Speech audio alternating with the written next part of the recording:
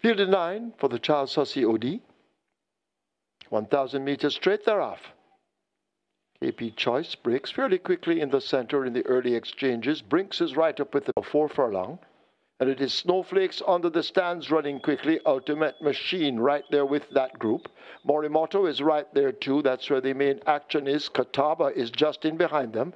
The Goodrich in the blue races in the center in striking distance, if good enough, as they're about to arrive at the final quarter. Morimoto and Snowflakes match strides. They exchange jabs.